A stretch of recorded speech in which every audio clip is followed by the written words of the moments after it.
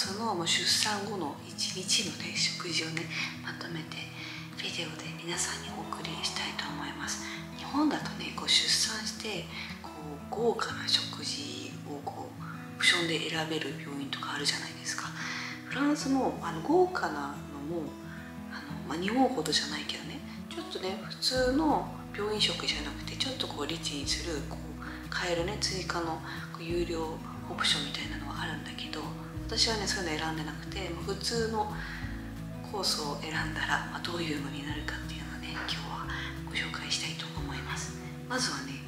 朝食なんだけど、ちょっとねクロワッサンかじっちゃったんだけど、クロワッサンとこのカッチカチのパンとバターとジャムと、フルーツジュースに、コーヒーか紅茶か、あとはショコラショを選べるっていうやつで、朝食は本当に質素って感じで、まずねこれが朝のね7時半ぐらいにいつも届きます。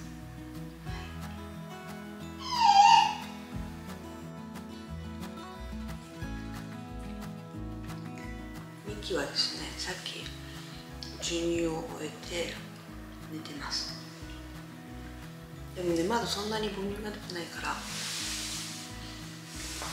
分もうちょっとしたら起きてお腹空いて起きるんじゃないかなと思い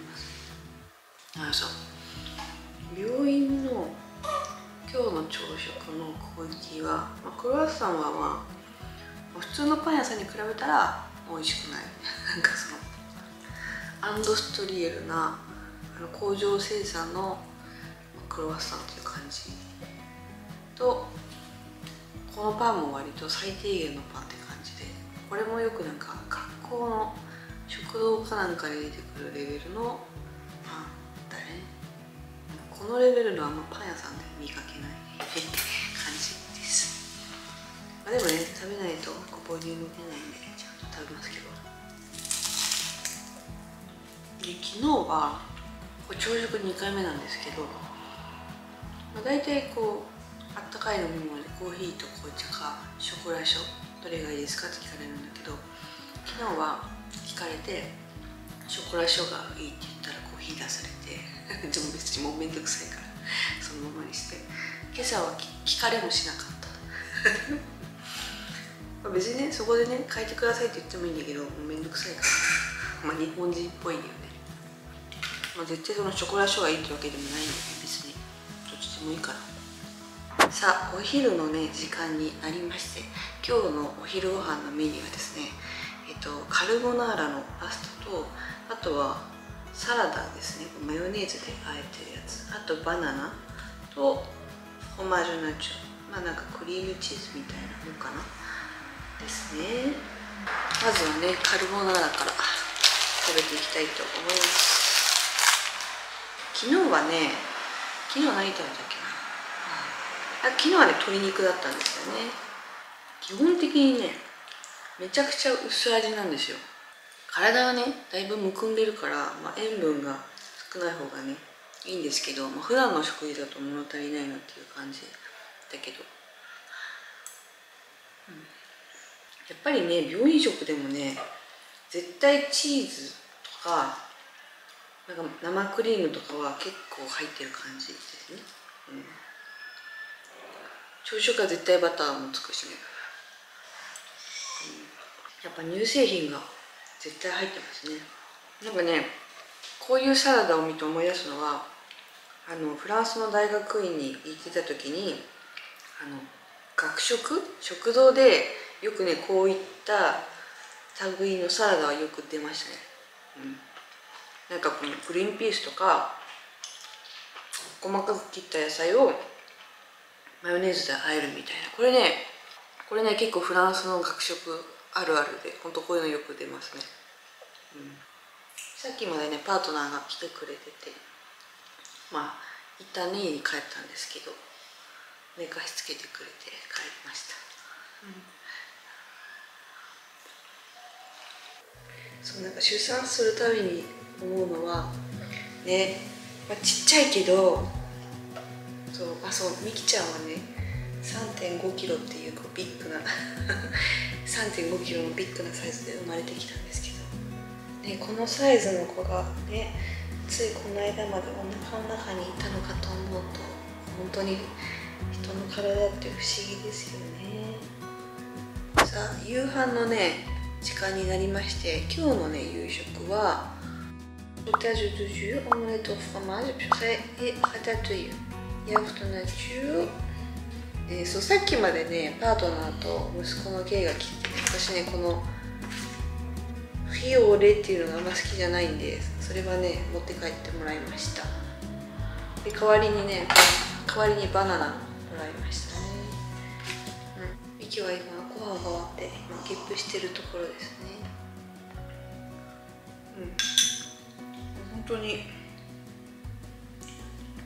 薄味ですごいむくみが取れそうな感じ。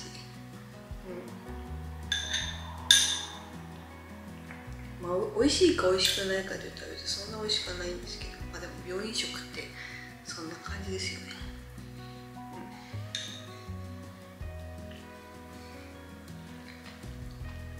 ラタトゥイユは結構美味しい。あとは別に普通って感じですね。他の病院は分かんないですけど、ここのね病院はちっちゃいんでクリニックなんですけど、基本的にね母子同室で生まれてからもずっと一緒なんですけど、もう産んで初日から体ボロボロの状態でもつきっきりでお母さんがお世話するっていうスタイルで、人によってはねその旦那さんも一緒に泊まってっていうスタイルも取れるんですけど、うちはねその息子もいるんでパートナーは家に基本的には帰って寝てるんですけど、今ねこの一人部屋なんですけど、産んで最初の日は2人部屋しか空いてないって言われて2人部屋だったんですよ。で2人部屋でその看護師さん呼ぶその回線電話も共有だし、あとそのおむつ台も共有だし、トイレとシャワーも共有だしっていう、しかも2人ともその日に産んだ同士で結構ねもう全然休めなくて大変で、お互い赤ちゃんとお母さんセットだからもう一部屋に4人いるみたいな感じで、夜中どっちかの赤ちゃん泣いてね、でまたどっちかの赤ちゃん起きてみたいな感じで、結構ね初日は疲れましたね。自分鍋っていく？なんかねこのミキのリズムがつかめてきて、ご飯食べてすぐは寝ないんですよね。ご飯食べて 1,2 時間ぐらい起きて、その後ぐっすり寝て、でお腹空いて起きてっていうのをね繰り返してます。すごいね分かりやすいよね君ね。えらいえらい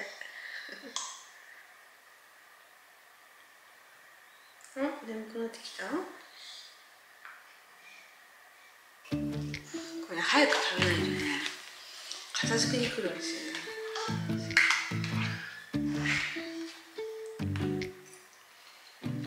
結構ね朝食だしね質素だからちゃんと夜も食べとかないとね朝までお腹すくんですよね。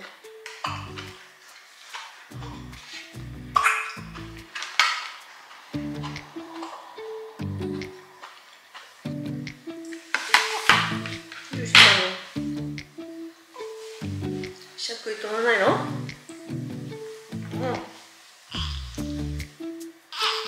どうでしょう。